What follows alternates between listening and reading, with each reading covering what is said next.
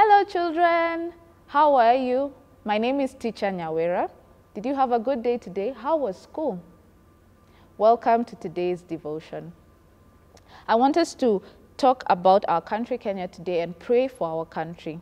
The verse for today is Psalm 127:1 that says, "Unless the Lord builds the house, its builders labor in vain. Unless the Lord watches over the city, the watchmen stand guard in vain." Did you know that each country has an army that protects its nation? Here in Kenya, we have the coat of arms. Do you know what that is? Our coat of arms has lions, it has a shield, and it has spears. That symbolizes protection over the country.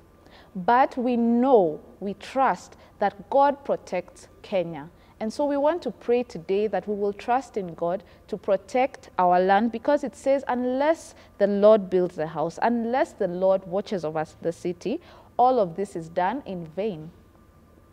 Let's pray. Lord, we thank you so much for the country, our country, Kenya. We thank you, O God, Lord, that you are the one who protects us. Heavenly Father, we believe that you are the one who shields us, O God, Lord, from any attack, any harm from the evil one. We ask, O God, Lord, even as we pray for our country, that you will protect it, Heavenly Father, and we trust that you are where we find our help and our refuge. In Jesus' name we pray. Amen. Thank you for watching today's devotion. Tune in for the video of the day. Stories of the Bible. Nehemiah rebuilds the wall. This is Nehemiah. That's me. Who was a Jewish man who worked for a Persian king, Artaxerxes, the king of Babylon. Many of the Jews had been sent to Babylon years before because they had disobeyed God.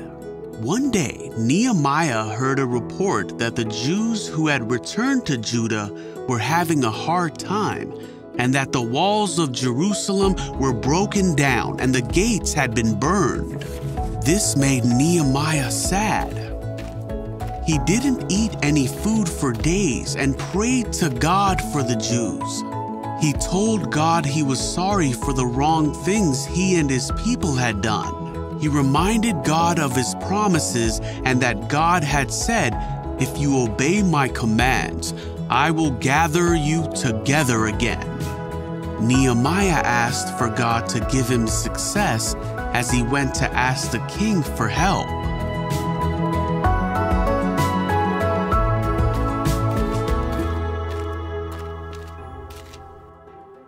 Nehemiah then went to do his job for the king. The king asked why Nehemiah was sad, so Nehemiah told the king about his people in Judah. Nehemiah prayed and told the king he wanted to rebuild the city of Jerusalem. He asked for letters from the king that would help him travel safely to Jerusalem and get the supplies he needed to rebuild the city. God helped Nehemiah, and the king gave Nehemiah all he asked for.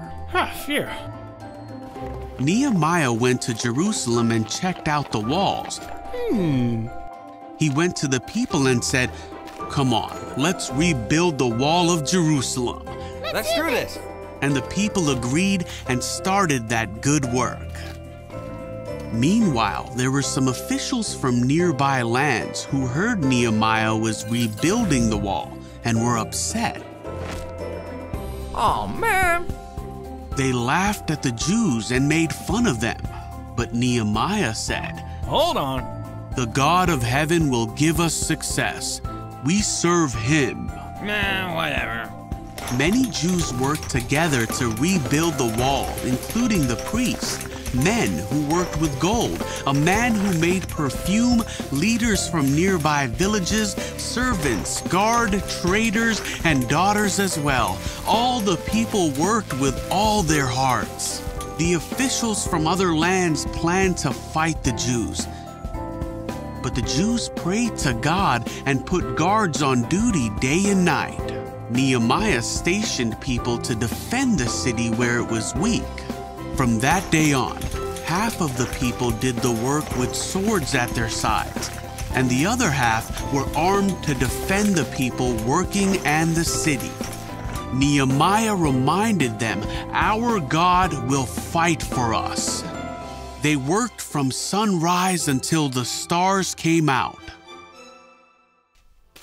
After 52 days, the city wall was finally finished.